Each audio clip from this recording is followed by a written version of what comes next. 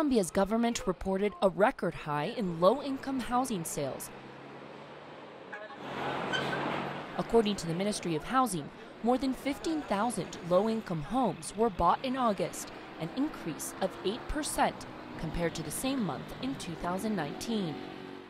To have a month with more than 15,000 social interest houses sold is good news in terms of the recuperation of the housing sector, especially during a health and economic emergency which we still have not recuperated from. In Colombia, people perceive owning a home as a sense of stability and socially beneficial. The government has worked to improve opportunities for home ownership through subsidies.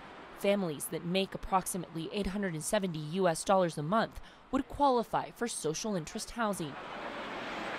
Families purchasing homes are eligible for government subsidies for the initial down payment and/or monthly interest paid. While some may find it risky to take on any debt during an economic crisis, one banking expert explains payments for the first 2 years go towards the initial down payment. They are purchasing architectural plans and are paying monthly quotas for their down payment for about a year and a half or 2 years.